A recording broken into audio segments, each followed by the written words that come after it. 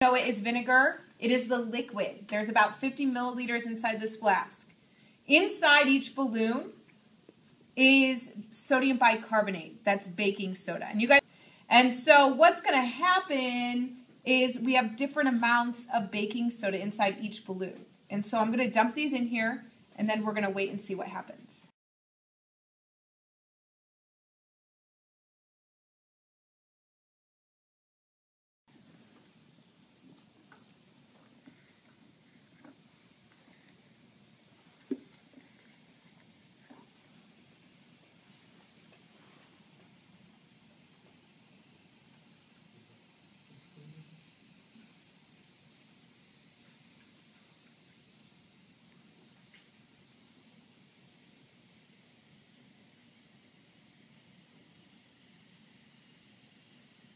Okay.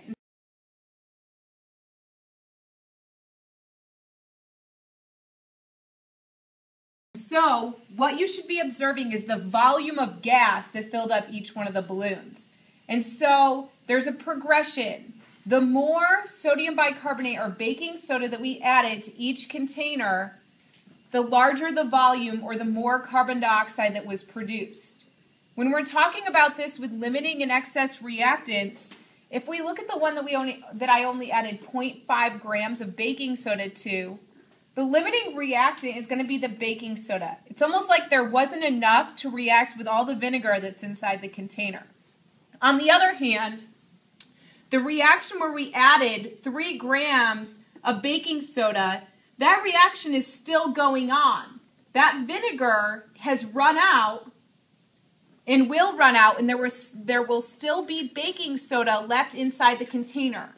In that situation, the vinegar is the limiting reactant. The vinegar will run out before the baking soda does.